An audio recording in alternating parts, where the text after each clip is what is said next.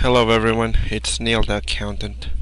In this video we're going to discuss about creating custom tick marks. This is useful for those who are auditors out there.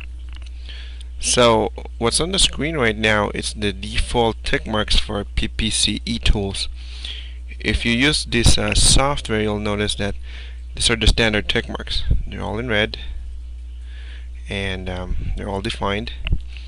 But let's say you want a custom tick mark. Let's say you want them green. Say you took your firm's policy to go green seriously, or for whatever reason. So we want green tick marks. So you could actually do that in Excel or in Word. It's pretty similar. So I'll show you how to do it. So first you need to insert a text box. You go to Insert, Shapes. In older versions of Excel, you can find this menu in Insert, then Shapes. It's just Excel 2013 has its way. Okay, so you type TB, make it green, make it bold, make it bigger. Now, up to this point, you're not done. As you notice, if you put it on top of the number, it's going to cover the number. Then, if you move the column, it's going to move the column. So all you need to do here is set some properties. So right click, format shape, and we'll say go to fill, no fill, line, no line, and properties, don't move or size with cells. That should take care of it. So now you can see you can move this on top of the number. It's not going to cover anything except for the font, of course.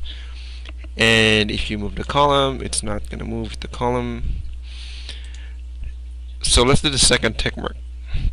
On the second tick mark, you actually have a symbol and a drawing line.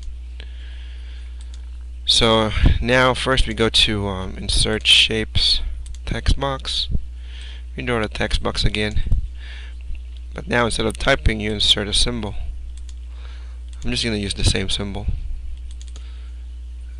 Close. This is a tiny symbol, so I need to make it bigger. Say 15. Of course, change it green.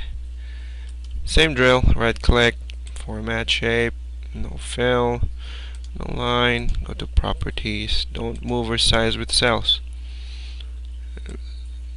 Okay, and then for the line, you need to draw it again. Insert, Shapes, Line. Just gonna draw a line right across it. You can make it smaller if you want to. Let's make the line heavier. Move it a bit with the arrow key and make it the same color. Now, to make this thing move the rest of the tick mark, you gotta group them. So when you copy paste them, they always copy together. So right click, select both, right click, group, and that's it. You're done. You got two tick marks here.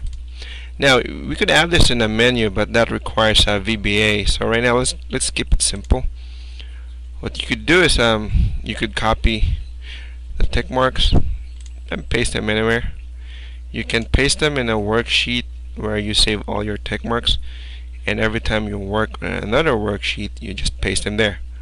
So it's like having a a depository for tick marks. And that's it. Hope you learned something from the video. Thanks.